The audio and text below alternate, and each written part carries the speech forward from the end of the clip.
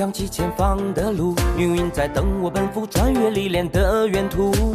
谁没有一身的热血起伏？不过把天赋阴雨灯火阑珊处。人生啊，哪会刀枪不入？对黑夜不屑一顾，何须锋芒来显露？偶尔绕一些弯路，就当活动筋骨。危难千钧一发，我挺身而出。暗涌上心间，我随机应变，只用双拳也不必身犯险。暗涌上心间，又何惧深渊？不露声色，依然紧握手中拳。暗涌上心间，冷静理周全，先听心不照耀，无畏越天堑。暗涌上心间，若逆战难免，兵来将挡，水来土掩才稳健。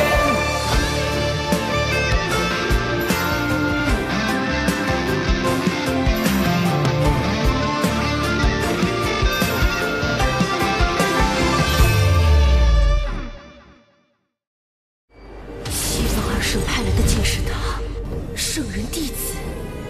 他遇害时，我该如何压住？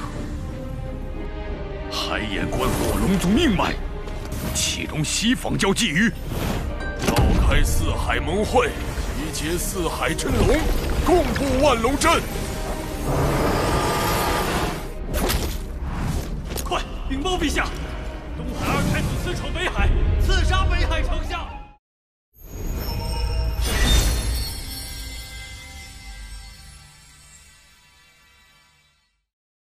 陛下，北海在东海龙宫外陈兵3000，勒令交出二太子殿下为北海丞相赔命，否则便踏平东海龙宫。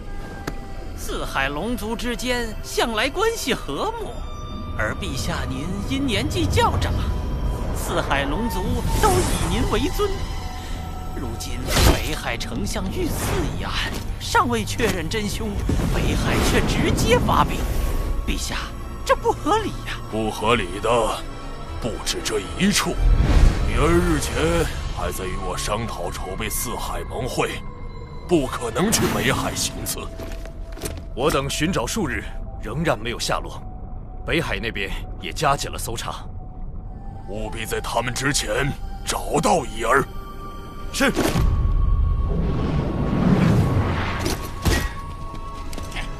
一定要找到奥义，让东海给个交代。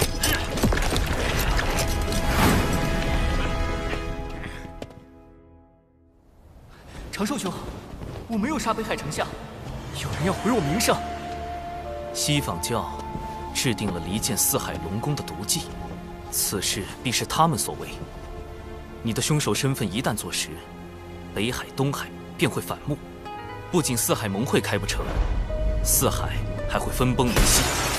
西方教，对，四海不稳，万龙阵未成，他们便可趁机图谋海眼。四海分裂，龙族上天一事也会落空，我就上不了天庭。那封神大劫，必须抓住真凶，洗清你的嫌疑。长寿兄懂我。事发后，我曾暗中追查假扮我的贼子。他最后一次现身是在天涯阁，我原想进去直接拿下，可天涯阁是方圆百里最受欢迎的女子武馆，由洪荒富户卞氏家族所创，唯一能进出的男子，只有天涯阁少阁主卞庄。天涯阁背后势力不小，不可贸然进入。不过，那贼子是怎么混进去的？他用了化形的技巧。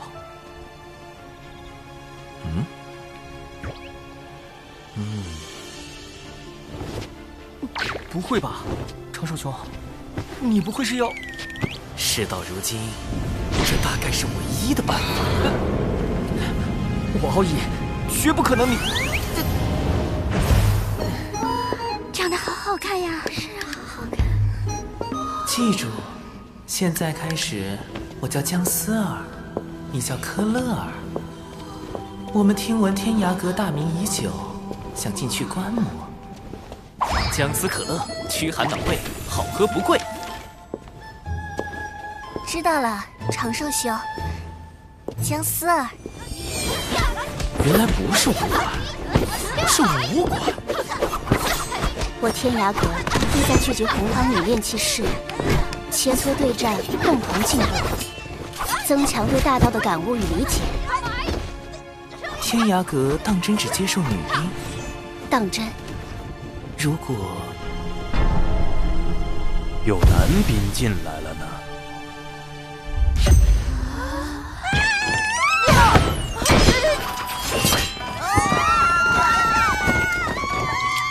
何事吵嚷？是时候用风雨术探听周遭信息。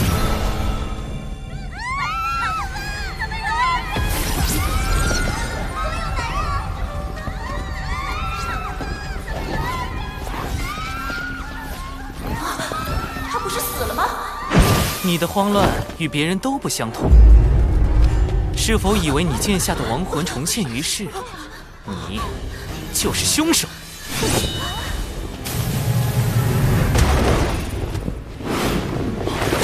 都别过来！再过来，我杀了他！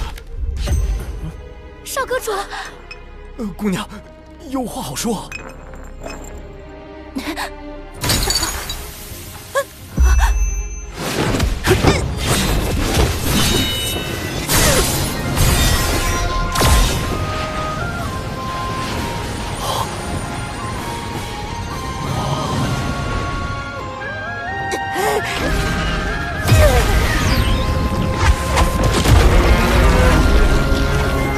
是八爪巨伤，难怪能变成别人的模样形似。快随我与科勒尔返回天庭，听候发落。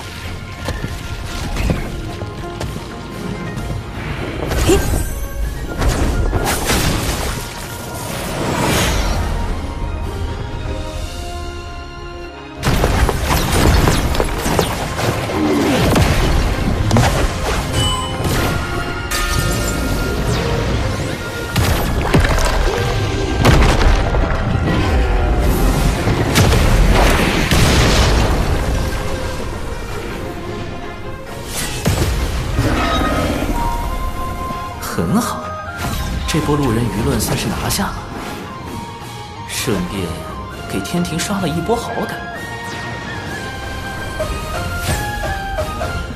感谢二位相救。我乃天涯阁少阁主卞庄，敢问科勒尔仙子芳名？芳龄？我是说，仙子可有道侣？滚！这般奇女子，只是看一眼就让人割舍不下。科勒尔，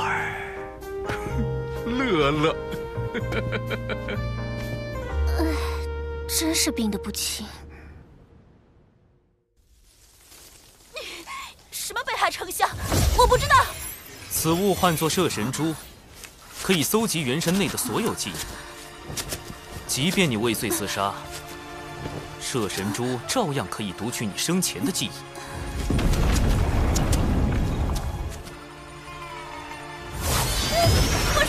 我说，还好我多备了几颗摄神珠，派上大用场。究竟是何人指使的你？西方教金蝉有无参与其中？没人指使我，金蝉只是帮了我们而已。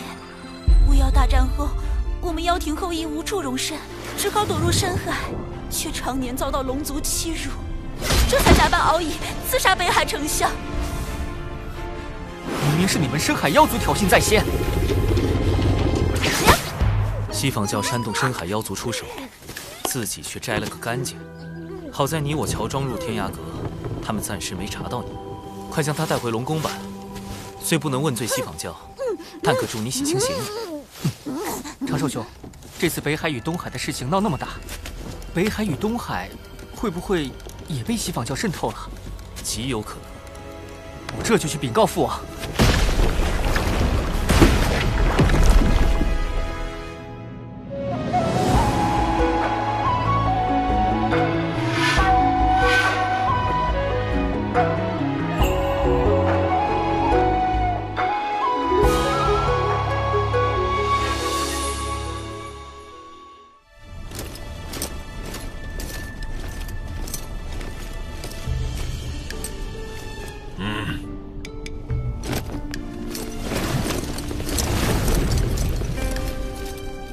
3日后照常举办四海盟会。叶儿，你做得不错。谢父王夸奖。父王，北海丞相遇刺一案，乃西仿教从中挑拨，儿臣已将疑似内贼的人选记在册中，还望父王严查，以防四海盟会生变。父王，你只需照常筹备四海盟会，记得多请些宾客。海神，你那些结教同门都可一并邀约，这才是要事。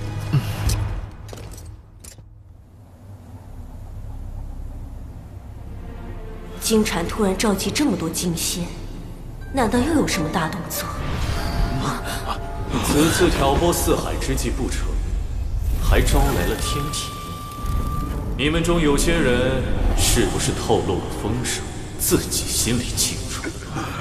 糟糕，金蝉开始起疑了。当然，四海盟会举办在即，我不会同你们计较。只要你们好好表现，届时定有风声。是。京察大人，四海的内应已全部就位，只等您一声令下。好，此次行动兵分12路，每路邀军则由在座各位统帅。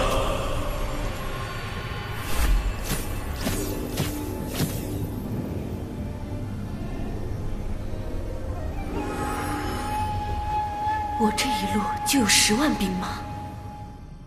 四海盟会照常举行，龙王陛下却不愿排查内贼。果然，东海龙王这类远古高手，都主打一个面厚心黑。龙王陛下是要让西仿教放下戒心，更是在等一个将内贼一网打尽的机会。你是说，四海盟会？不错，西仿教想破坏盟会，龙王陛下将计就计，把藏在四海的西仿教内贼引出来，趁机查出西仿教谋夺海眼的根本目的。四海盟会必有一场大战，我所请来的宾客，将是保护海眼安全的关键。敖乙兄，阐教12金仙里，就有位龙族的远古高手，黄龙真人。龙族虽因旧事与他断绝往来，但在龙族危难时刻，他定会出手救援。龙族乃是贫道之根脚，落叶归根，贫道如何能容忍西仿教这般算计？截教圣人弟子公明道人，以义薄云天著称，亦可请他出面。师之放心，我定如期赴约。此外，我已向天庭写奏表，禀明西仿教谋算海眼之事，请天庭为龙族主持公道。长庚爱卿实乃良才，竟已在西仿教内安插了暗棋。木工，挑选精锐天兵天将，择日兵发四海。多谢长寿兄。你是我海神教的2教主，这都是应该的。2教主，那以后我也不叫你长寿兄了，就叫你教主哥哥吧。这称呼真别致。3日来，金蝉一直在筹备进攻四海盟会之事，我根本没有机会传信给海神。此次进攻四海盟会，各军行动路线、进攻目标，都只有所属金仙知晓。倘若有泄密者，2圣必将亲手抹杀。糟了，要隐藏卧底身份，就绝不能向海神泄露这次的计划。可这般阵仗，再加上金蝉这个圣人记名弟子暗中出手，海神应付得来吗？应对西仿教，光靠人脉是不够的，必须研制装载撒豆成兵神通的法器。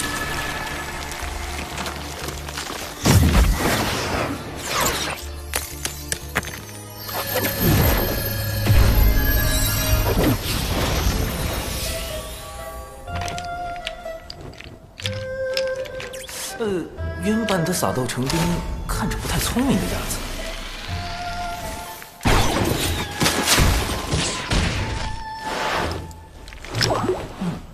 魔改一番。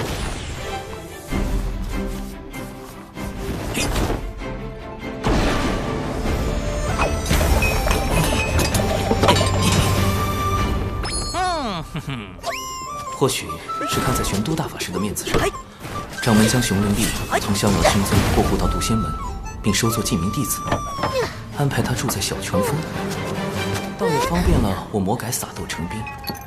万长老也出力不少。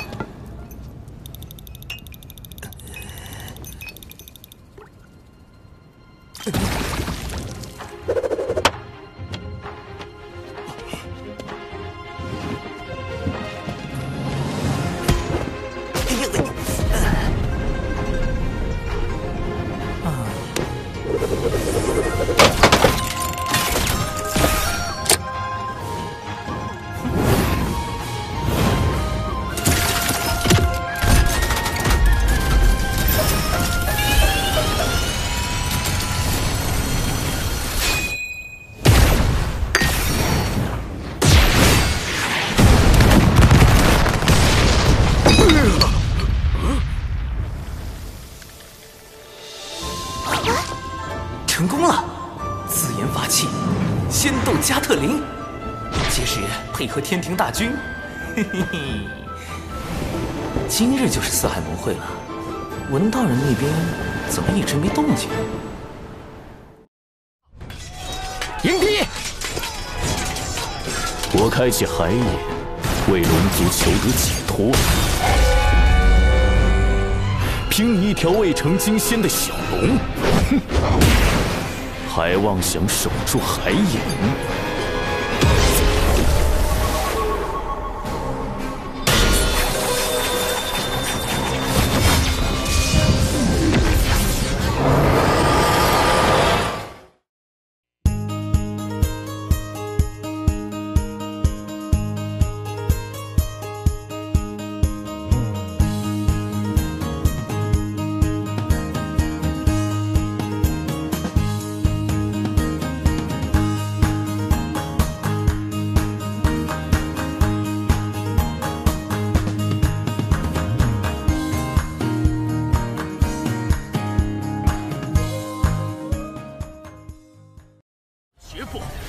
就这样让你们带走凤女，终于击我！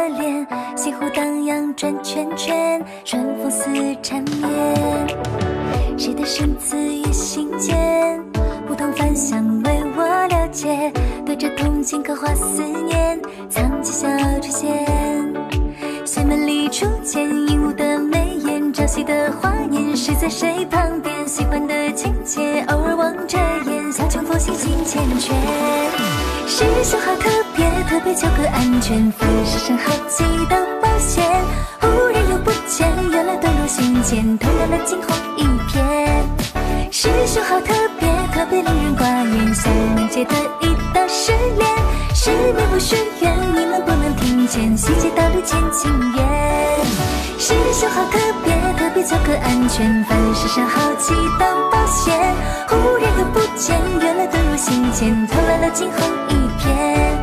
师兄好特别，特别令人挂念，像冥界的一道誓言，是命不许愿，你能不能听见，细节道理见情缘。